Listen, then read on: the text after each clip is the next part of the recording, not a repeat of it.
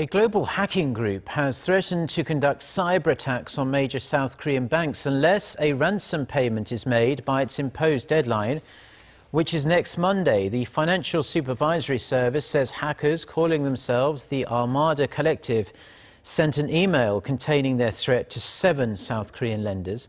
The group warned they will launch continuous DDoS attacks on the targeted banks unless a certain amount of bitcoins are wired to their account. Bank officials say they will step up their monitoring efforts and cooperate with authorities to better protect themselves from potential cyber attacks.